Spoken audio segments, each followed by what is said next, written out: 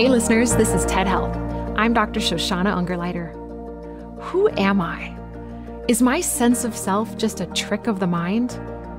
It's a complex question, but science writer Anil Ananthaswamy tackles it head-on in his intriguing TED 2022 talk. Drawing upon his research and personal experiences, Anil explores the mysteries of the human mind and consciousness. He challenges us to consider how our brains construct our identity and how this process is influenced by our surroundings and our experiences. Stick around for this thought-provoking journey into the depths of self-awareness.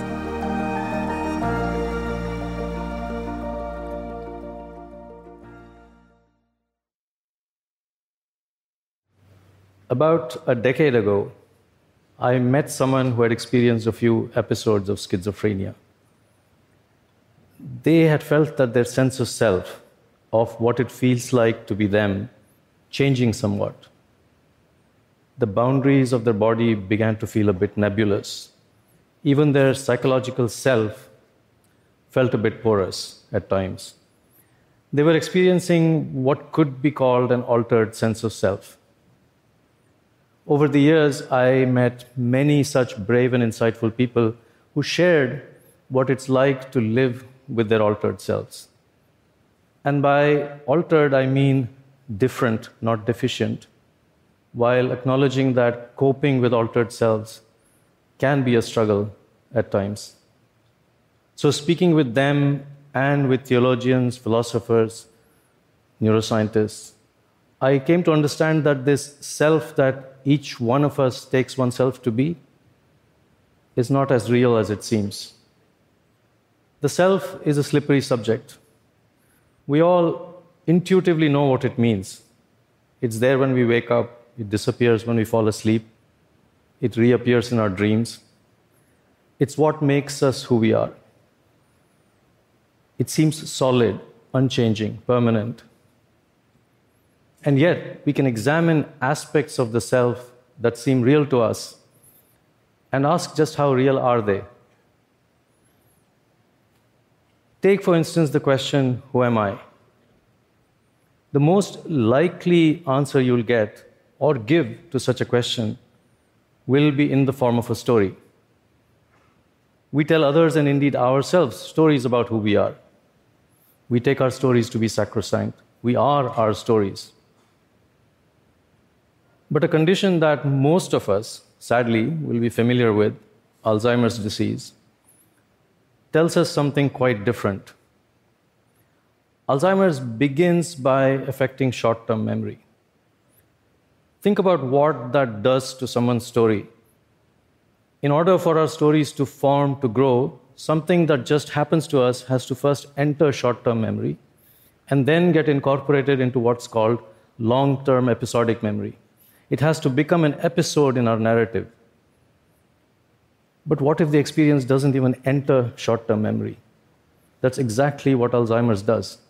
In the beginning, Alzheimer's impairs the formation of short-term memory. It impairs the growth of the narrative. It's as if our stories begin stalling upon the onset of the disease. Eventually, Alzheimer's eats away at older long-term memories. So if you were to meet someone with mid-stage Alzheimer's, they will likely be able to tell you stories about who they are.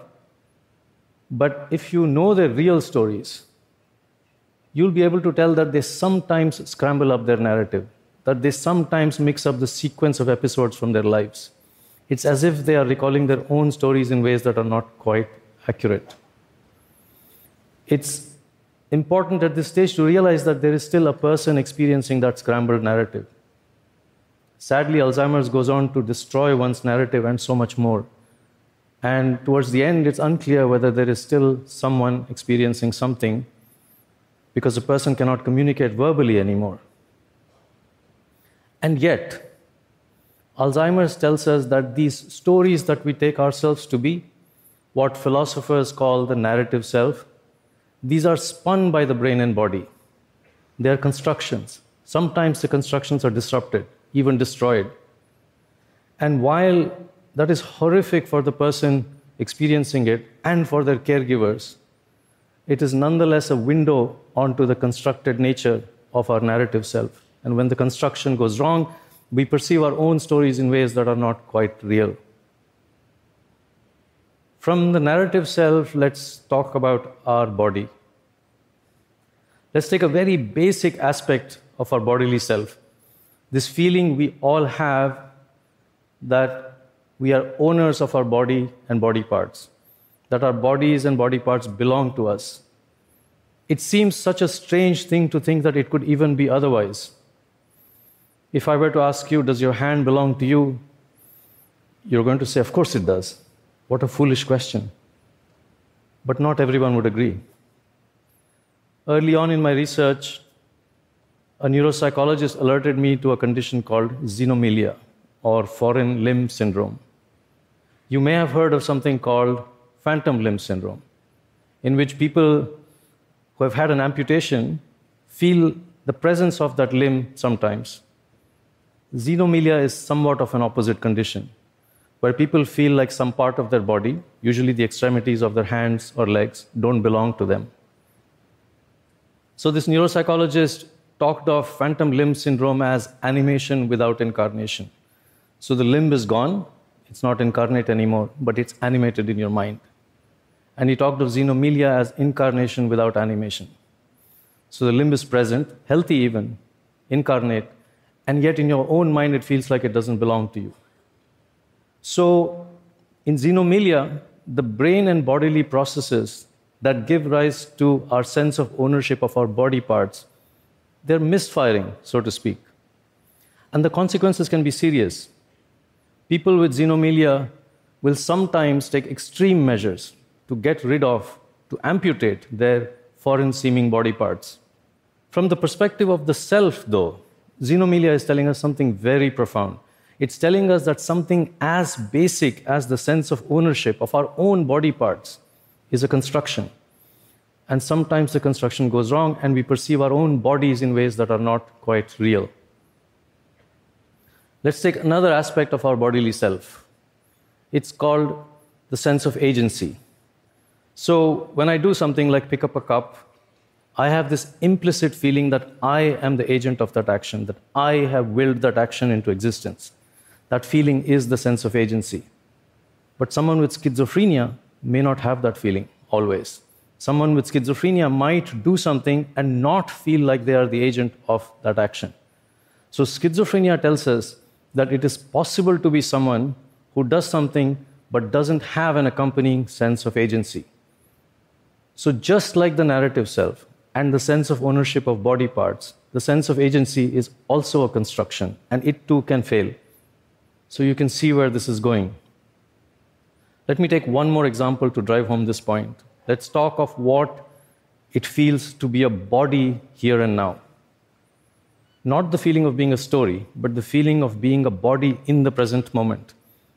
Psychologists estimate that about 5% of the general population will, at some point in their lives, have an out-of-body experience. But what that means is having this feeling of being in a body, being anchored to a body, occupying a certain volume of space, and looking at the world from behind our eyes. But if you are having an out-of-body experience, you could possibly be feeling that you're up near the ceiling, looking down at your own body, sitting in the chair below. People do report such experiences. And mild versions of this have been replicated in labs.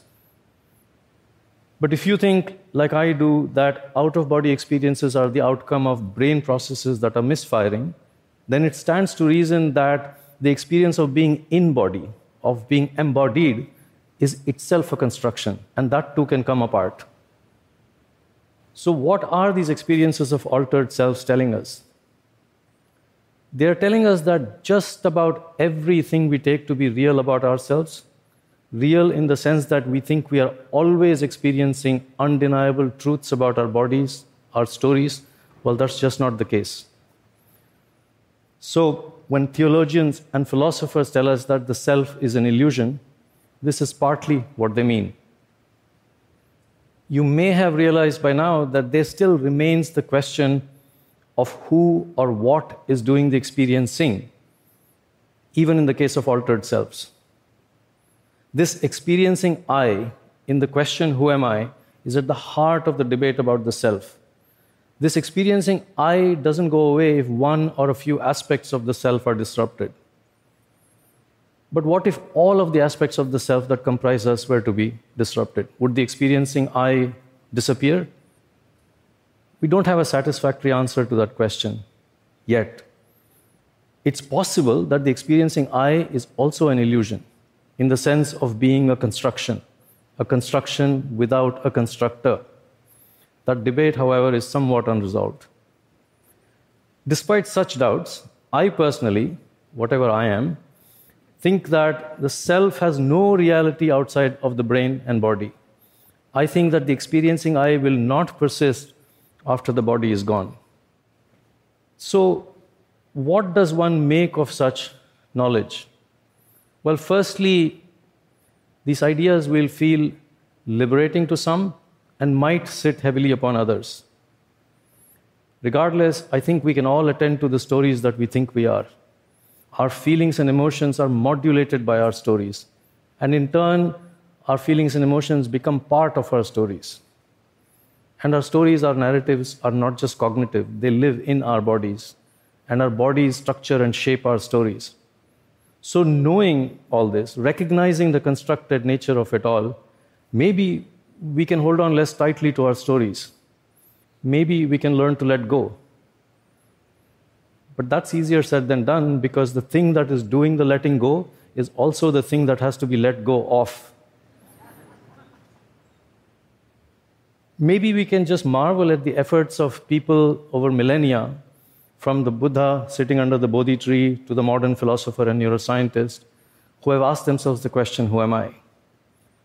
But most of all, I think we owe a debt to those amongst us who bravely bear witness to our altered selves, whether we do so voluntarily, like monks and nuns do when they meditate, or whether it's brought upon us by biology and circumstance. There is something remarkably robust about the processes that give rise to the totality of our sense of self. But there's something frighteningly fragile about them too. They can crack. And any one of us at any time in our lives may have to confront such cracks. And that knowledge, I believe, should make us empathetic towards those of us dealing with altered selves. But I also believe that altered selves should not be seen as the outcome of deficits or as the outcome of a lack of attributes considered normal. They are different ways of being. And it's the willingness of some of us to confront the self's constructed nature that is helping make sense of the self for all of us. Thank you.